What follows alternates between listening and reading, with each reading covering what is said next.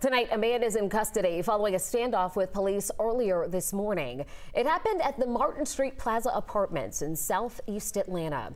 Atlanta police have provided few details here, but we are aware that there was a SWAT team that blew the door open. You hear that noise there. We were there on the scene when it happened. Moments later, the suspect comes out and follows orders to crawl toward officers, where he is then taken into custody. Again, we don't know what sparked this standoff, but we have asked police for additional details, and we'll share those updates with you when we learn more.